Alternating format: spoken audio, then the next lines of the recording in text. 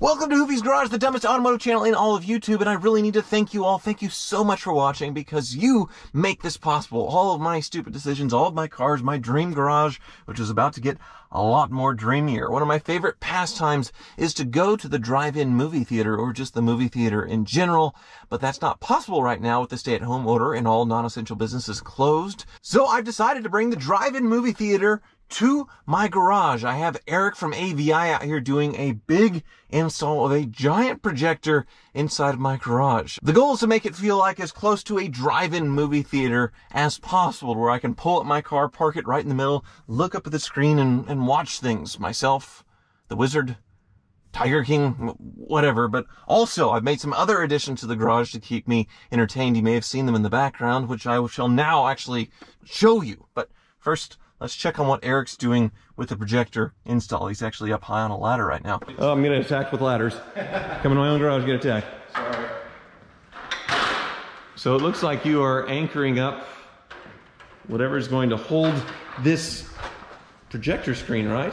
Yes, sir. And it's electric? It is, yes. Yeah, I can see the little electric motor on here. And how big is this thing? 120-inch diameter. Nice, 120 inches. That should be more than enough.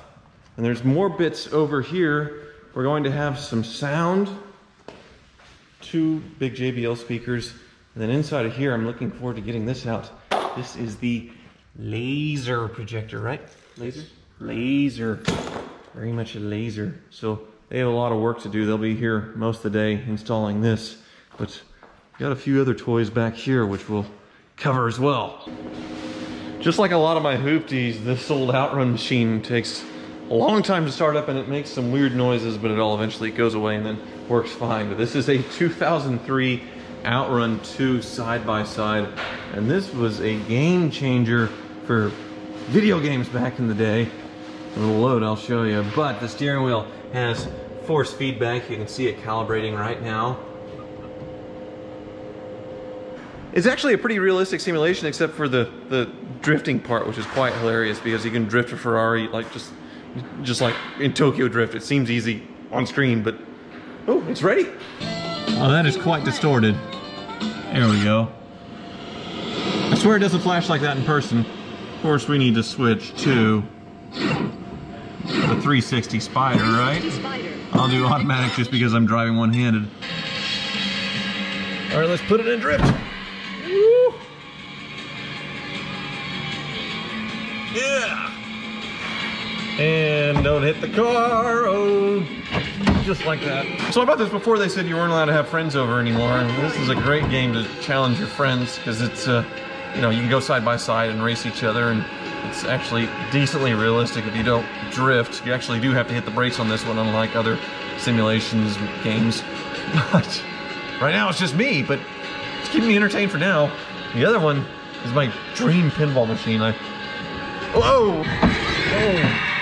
What are you doing? Oh, see, you have to agree with me, GoldenEye is one of the best Bond movies ever for many reasons, and the visuals, and just the timing of everything. And that famous car chase with the Ferrari 355 and the Aston Martin DB5 is just perfectly encapsulated with this pinball machine, as that's freaking out back there. Look at this thing. The Walther PPK. Shoot. Oh, there's no way to play pinball one-handed. Just use my knee here. There we go. Oh, and failed already. I'm not much of a gamer anymore, where I sit at home and play on a console or a PC, but these old school arcade games, they're just interesting to me, fun. Keep me busy for several hours, but looks like they're about to hang the screen over here, so let's go check on them. Yeah, there it is. It looks kind of small right now, but when you hook up power to it and unroll it, I'm sure it'll be just fine. Well, it looks like Eric's working on the speaker mount, right? So this is the control box here, or what do you call these? The cabinets? Oh yeah, it would be a rack. A rack. Nice rack. And then here is the laser projector. These projectors have come a long way from back when it was just a really powerful light bulb powering these things. Now it's lasers. All I know is laser, right? Lasers. Laser engine. Laser. So actually has probably decent lighting in daytime to where you can actually see the screen? Yep, it's nice and bright, 3,500 lumens. Projector's up, and they've run temporary power to the screen. It's coming down right now. Oh, that's so cool. Sweet. It's upside down. We have a problem. No problem. You did it the wrong way. Yeah, I mounted it upside down. Nice. That's amazing already with so much light in here. Yeah, you can see it. You can still see it. The colors and everything else. And now it's right side up. Cool.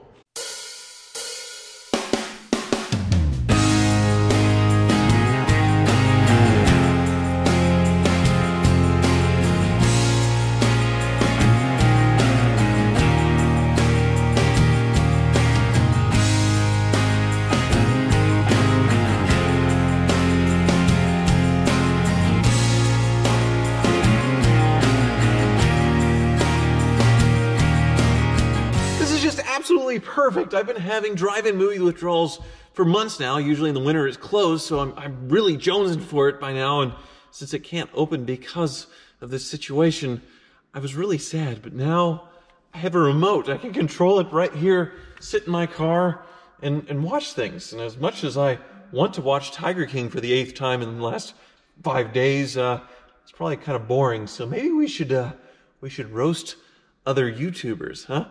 Yeah. I know the perfect one to start with. Hey, car wizard, who do you think has the cleanest interior? Well, we can sure find out. Let's take a look at Mrs. Wizard's car and see how clean it is. We're looking at his wife's car to see how clean it is? Here. There's a big footprint on the carpet down there. Is he seriously doing an 18-minute video talking about how dirty his wife's car is? Here we are in the back seat. Huge giant glass up top, big panoramic glass. So obviously there's not a lot going on, but the wizard is just so soothing. His voice is just so relaxing that it's kind of like Bob Ross. You watch a whole hour of him just painting a tree and you're entertained just because he's so smooth and relaxing. Kind of like Ed Bolian, but... Alakazam! Well, he is a wizard, but I think I'm going to change the channel here. Next.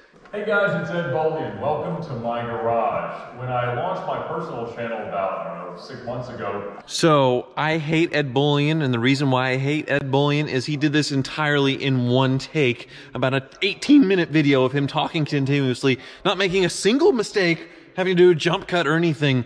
He's a robot. He's got to be a robot. The other reason I want to watch this video is because it has my car in it. Hey! There it is! Look what he shrewdly negotiated me into. The creamsicle interior. Yeah, so Ed, you did a great job selling that to me and not taking that grenade yourself. Oh, this new garage looks nice, but it doesn't have a drive-in movie theater in it, does it? Nope. Nuh-uh, Ed. I guess we should do my neighbor down the street, watch JR go, or as I like to say, watch JR copycat Hoovies Garage. Today's episode of Watch JR Go, we buy a Prius. Wait. That's not a very car guy thing to do, is it? No, it's cool. Oh, okay. All right. I was buying Priuses way before they were cool. And the Ranger, of course, left this morning. I listed it, and I had PayPal like 15 seconds later. It was crazy. I'll PayPal you right now. Oh, he sells cars. Yeah, isn't that cute? Selling cars and making money. Yeah, whatever. You'll have to work on them, and the sales will fail over time. We are 2 minutes in, and they haven't even gotten out of the car yet to see the Prius. I guess I've just spent the last 2 minutes sitting in the car making fun of YouTubers in the dark, but come on! Go! Get out there! Oh, by the way, I write all of his titles. He texts me in the middle of the night. Doesn't matter if I'm sleeping. He has no regard for time. He just texts me and says, hey, I need a title. And then for some reason I respond. I need to quit responding. Anyway, next. You can't do YouTube without doing a Daddy Doug video, of course. Of course. Yes, make that money, Doug. Make that money. A full ad, unskippable, of course.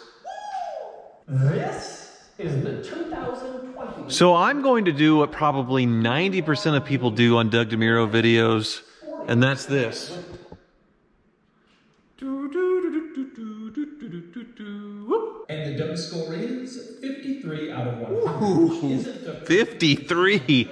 Ouch. Ooh, he does not like the Avalon TRD. Oh no. There's only one other YouTuber I need to catch up on, and that's Tavares, and that's only because I'm in all of his videos lately. Yes, Car Trek. Autotipus has brought us to horsepower logic for a It's me! of our cars. This is Rory! Have escaped over the years from our engines. It was one of the last things I was able to do before the whole world got locked down, and if you're gonna do one last thing, well, this is quite a thing. There's still a couple episodes left. There's 5 episodes on Tavares' channel right now, so be sure to check it out. Yes, I'll just watch my magnificence of winning. Yes. So really, overall, this was a fantastic decision. It was actually one of the smarter things I've done, even though I thought it was really stupid. But I see myself spending a lot more time out here, which I was already spending a lot of time out here, so might as well just live here. Anyway, thank you for watching.